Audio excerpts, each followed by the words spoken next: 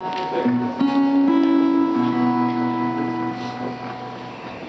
been traveling with these little guys here. They may be girls. I don't really know how you tell, actually. People have asked about that. I thought it would be obvious, but then I realized somewhere along the line that, you know, many of you perhaps have, if you've had children, have had them some time ago before these things were invented.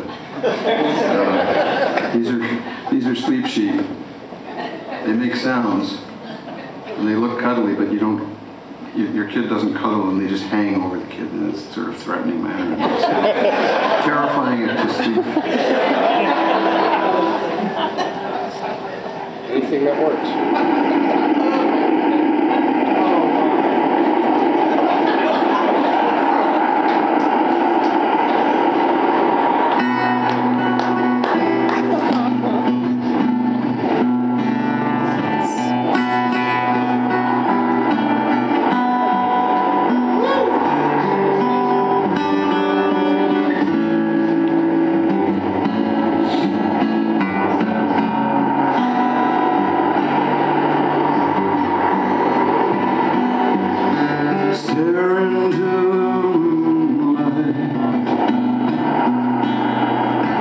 Silver